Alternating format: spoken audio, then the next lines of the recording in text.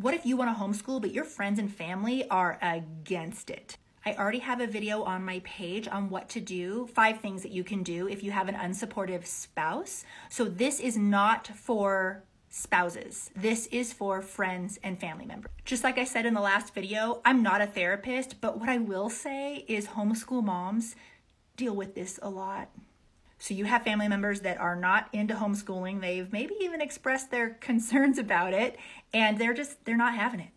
Maybe these are even your parents, your kids' grandparents. I hate to say this, but each person you kind of need to separate into one of 2 categories. And I think all human beings fall into one of these 2 categories. Over here are the people who are really on life's growth plan. They maybe are expressing their concerns about homeschooling because they are scared and they really care about you and the kids, and they're worried. There are strong prevailing myths in our society about homeschooling. So the people over here are the people that mean well and love you. Now the people over here are not in that category.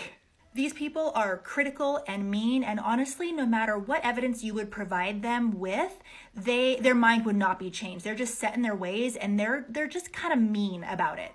So here's the deal.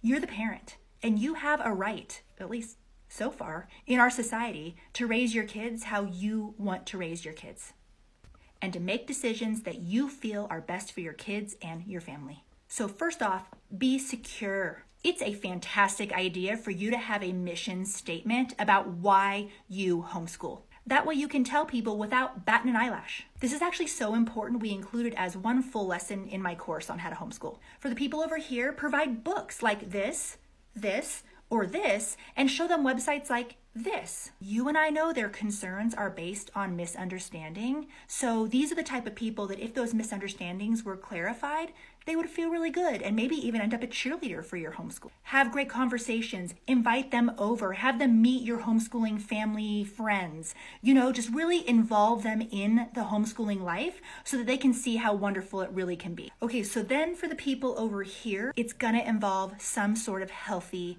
boundary setting. Now, setting healthy boundaries does not mean that you are being mean, though the person might accuse you of being unkind. Boundaries can be great and help you salvage a relationship. What particular boundaries are necessary for certain situations depends on so many factors. I hope this helps.